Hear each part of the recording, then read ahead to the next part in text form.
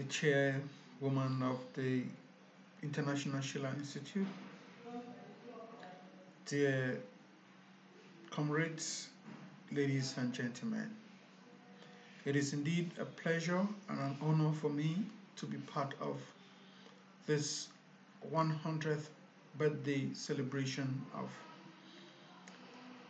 a great statesman, a great scientist, LaRouche. And I want to thank the Sheila Institute for this invitation. Since I became member of the Sheila Institute, I have learned a lot of great ideas and ideals of humanity. I have learned about the 4 laws of LaRouche and equally about the great ideas of Nicolas of Cusa.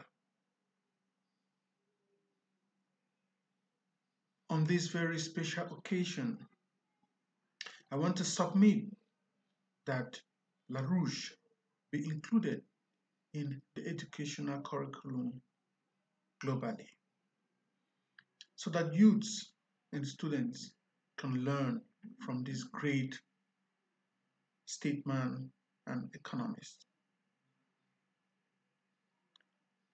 Speaking from Africa, a lot of miseducation is happening, and that is why every year Africans lost thousands of their brothers and sisters in the Mediterranean looking for scarce resources.